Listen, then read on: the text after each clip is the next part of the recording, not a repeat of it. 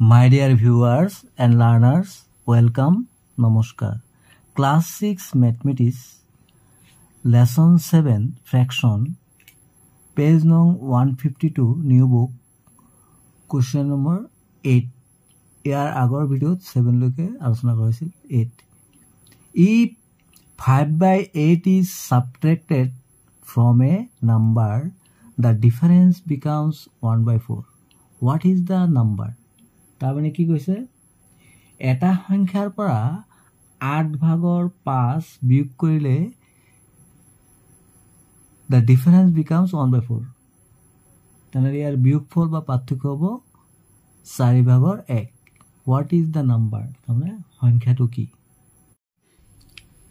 Solution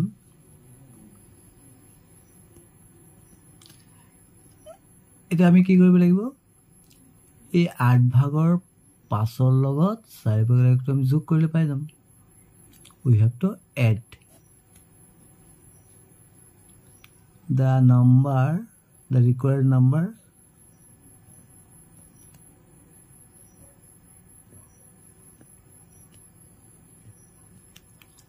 five by 8 plus 1 by 4 8 আৰু 4 ৰ লখাকো কিমান হ'ব LCM of 8 and 4 is 8 8 divided by 8 1 into 5 তাহলে 8ক আমি 8 ৰ হৰণ কৰি 1 পালো 1 ৰ লগত 5 পূৰণ কৰিলো প্লাস 8ক যদি আমি 4 ৰে হৰণ কৰি কিমান 4 দুগুণ 8 তাহলে কি পাম 2 into 1 that means 5 ones are 5 plus 2 ones are 2 by 8 5 plus 2 7 by 8 তাহলে কি হল the required number is 7 by 8 অর্থাৎ সংখ্যাটো হল 8 ভাগৰ 7 number 9 subtract 6 1 by 5 from the sum of 3 1 by 5 and 4 1 by 3 তারমানে কি কইছে 3 সমস্ত 5 ভাগৰ 1 আৰু 4 সমস্তৰ যোগফলৰ পৰা 6 সমস্ত 5 ভাগৰ 1 বিয়োগ কৰিব কৈছে প্ৰশ্নত কৈছিল subtract 6 সমস্ত 5 ভাগৰ 1 from the sum এই দুটা যোগফলৰ পৰা এই দুটা ভগ্নাংশৰ যোগফলৰ পৰা এই ভগ্নাংশটো বিয়োগ কৰিব কৈছে তাহলে আমি এটা হৰণ কৰিলে হ'ব তাহলে আমি এই দুটা লিখিলো প্ৰথমে 3 সমস্ত 5 ভাগৰ 1 প্লাস 4 সমস্ত 3 ভাগৰ 1 এই ব্ৰেকেটত লিখিছো এই দুটা যোগফলৰ পৰা আমি এটো কি কৰিব লাগে সাবট্ৰাক্ট মানে বিয়োগ কৰিব লাগে 6 সমস্ত 5 ভাগৰ 1 these are mixed fractions we have to change into at first improper fractions অপ্ৰকৃত ভগ্নাংশলৈ নি লব লাগিব ইয়া দেখিলো এটো ব্ৰেকেটত আছে এটো বাহিৰত আছে আমি হৰ অংকৰ এটা ফৰ্মুলা আছে এই ফৰ্মুলা মতে প্ৰথমে আমি ব্ৰেকেটৰ কাম প্ৰথমে কৰিব লাগে এটা আমি কিদৰে কৰিব লাগে এইটো তাৰমানে এইটো ডিনোমিনেটৰটোৰ লগত এইটো পূৰণ কৰিব 3 5 গুণ 15 একে ওপৰটো যোগ কৰিব হল 16 by 5 প্লাস 3 4 গুণ 12 একে 13 by 3 bracket close minus 5 6 is 30 plus 1 31 by 5 now LCM of 5 and 3 is 15 if we divide 15 by 5 we get 5 3 is 15 3 into 16 plus 15 if we divide by 3 we get 3 5 is 15 5 into 13 31 by 5 316 is 48 plus 5 13 is 65 31 by 5 if we add 48 and 65 we get 8 plus 5 13 3 10 11 113 by 15 minus 31 by 5. Now we have to take LCM of 15 and 5. LCM of 15 and 5. 15 because 15 is divisible by 5. LCM is 15. So 15 divided by 15, 1. So 1 into 113 minus, if we divide 15 by 5, we get 5 to the 15, 3. 3 into 31. 113 into 1, that is 113 minus, if we multiply 31 by 3, we get 3 1 is 3, 3 is 9 by 15. Now we have to subtract 113 minus 93. 3 minus 3 is 0 to 20.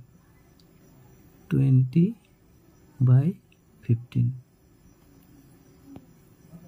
Now we have seen that 20 is divisible by 5 and 15 also divisible by 5.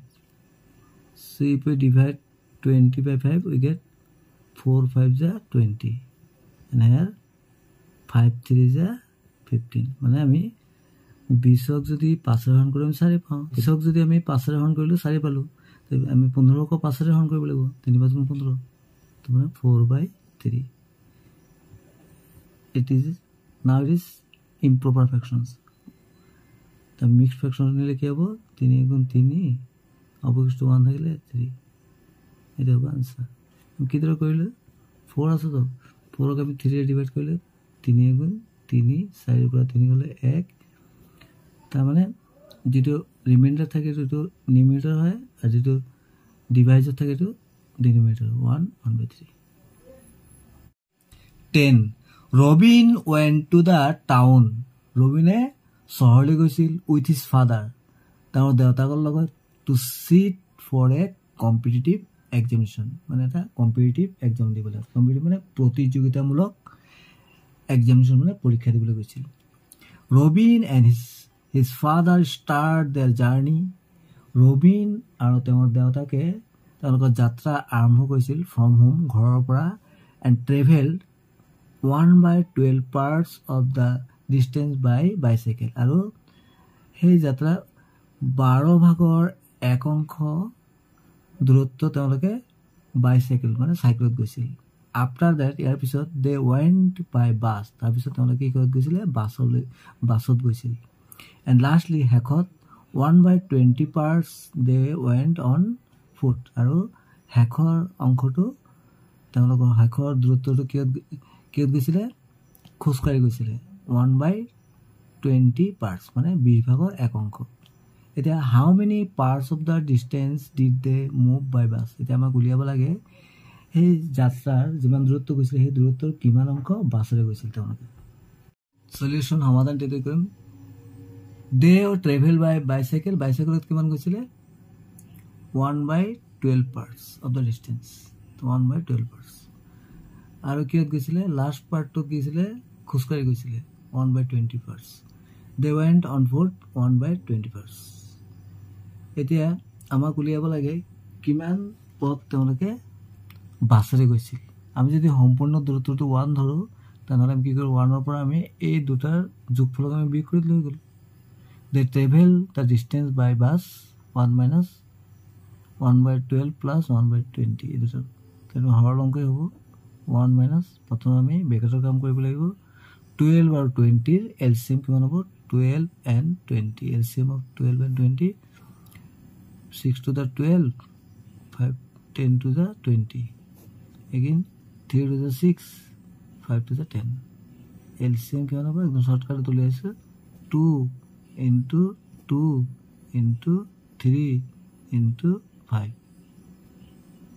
5 3 the 15 15 to the 30 30 to the 60 LCM 60. Now if we divide 60 by 12 we get 5. That means 5 into 1 plus if we divide 60 by 20 we get 3 into 1 1 minus 5 on the 5 plus 3 on the 3 by 60 1 minus 5 plus 3 8 by 60. Now LCM 60. 60 on the 60 minus 60 divided by 61. 1 is 8. 60 minus 8 52 by 60. Now 52 is divisible by 2. If we divide by 2, 2 to the 4, 1 to 6 to the 12, and it will be if we divide 60 by 2, we get 30. Again, if we divide 26 by 2, we get 2 and the 2, 3 to the 6. Here will be, if we divide 30 by 2, we get 15. That means 13 by 15 parts of the distance they traveled by bus. Thanks for watching. Stay connected. My dear viewers and learners, যদি আপোনালোকৰ ভিডিওটো ভাল লাগিছে তেন্তে like কৰিব, share কৰিব, আৰু মোৰ চেনেলটো যদি প্ৰথমবাৰ চাইছে তেন্তে সাবস্ক্ৰাইব কৰি ল'ব। থ্যাংক ইউ সো মাচ। ইয়াৰ পৰৱৰ্তী ভিডিঅ'ত লেসন 8 বুজাবলৈ চেষ্টা কৰা হ'ব।